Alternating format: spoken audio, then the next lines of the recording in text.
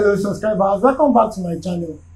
Today I'll be sharing with you on how to draw a longitudinal profile or long section profile using Excel. So in a situation whereby you have this type of data, so how to get it done, what you simply do is that firstly, for this place here, you delete these numbers, you put changes on it. So to do that, you just put 0. So you move away from there and you return back to the box, and then you right click and click on format cell. So you click on, you come to custom, and then you change this to this ordinary 0, not 0. You change it from 0.00 to 00. So here you just press plus 000 under the type. You can see it's under type that you press plus 000, then you click OK. So this is changes 0 plus 000. So here is going to be 20 using 20 meter interval. So what you simply do is that you select this Ctrl C, you copy this place here, and then click on this format printer, and then you select this back, this 20 back. So which is now on what? Which is now on image 20. So what you simply do is you select this two, you copy the two together, and then you drop it down to the last value. So which we have image 000 to image 360. So what you simply do is that you copy the weight of the data, you Ctrl C it. Then after you copy it, you click on new sheet, and then what you simply do is under this place here, you can just paste it here. You select the type of paste that you want. You make sure it's transpose. The paste that you use is going to be on transpose. So you drop it there. So now, which means that we've copied the data changes to the new sheet. Then after that, what you do next is that you copy this changes,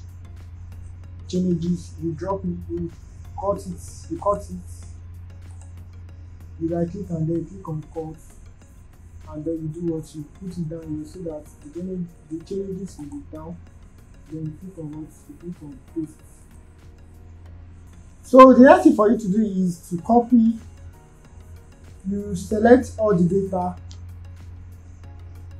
then you click on these icons that says bottom border, you click on it. So under your data now, you right click and then click on format cells. So under format cells now, you click on alignment.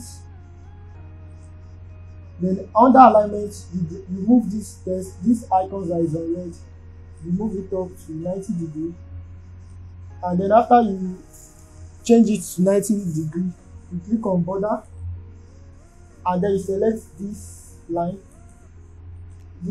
that is at the bottom here, and then you click on this, and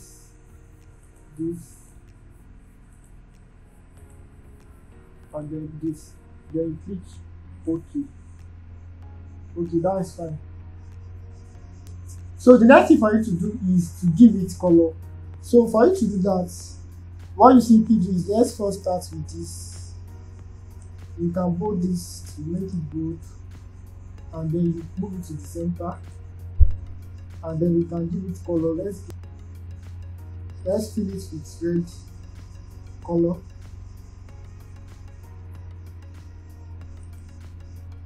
Okay, let's fill it with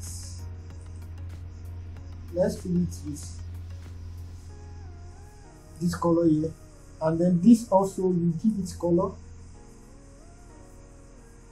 You also give it color. You can give it any color, you can fill it with any color that you feel it's okay. Like this as well.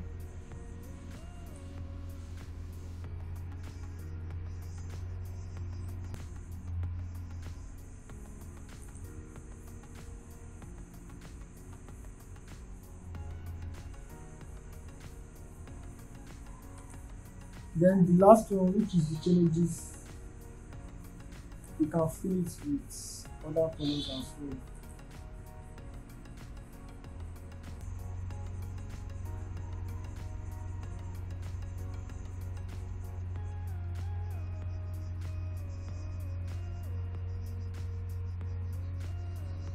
I think that is better like this.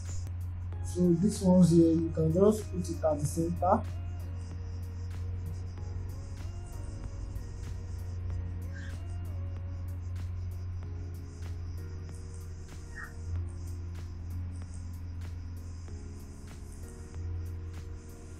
And then you can also bold it to be very clear.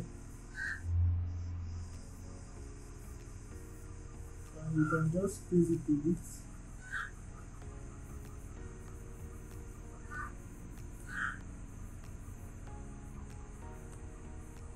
Okay. So now the next thing for you to do is you select your MGL and your FGL. So you select the two data, and then click on insert. So after you click on insert, you click on these icons that says insert line or area chart. You click on it, and then click on this drop down that says line width marker. So you click on it. So this is the chart. This is the chart on the screen here. So what you just do is to move it towards this side here, and then after you move it towards bar side, you just extend it towards this place here.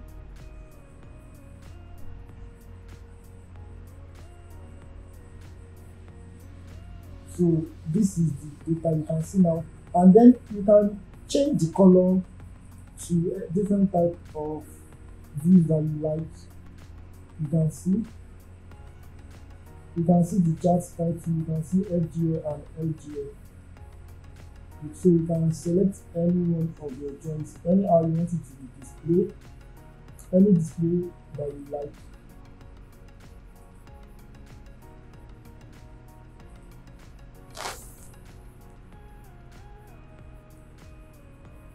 So now any changes you carry out under the data here, just like, let me just edit one of the things here.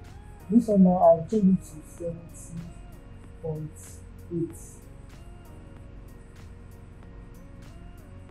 It's going to, you can see now it has changed from the graph. Now if I change this to, let me change this to 90.5. You can see it has changed the graph.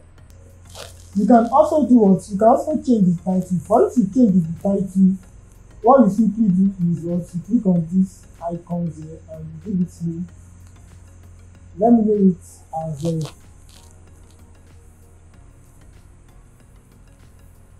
survey got easier.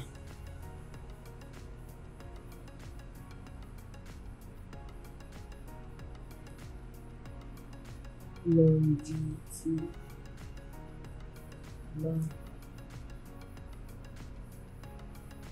section. So you can give any name of your choice. So after you are done giving it name, you can just do what? You click on this file, and then you click on what? You click on print. So under print now, it's going to come up, and then you print it out. You can print it as PDF, and you can select the type of printer that you want to connect to and any other things.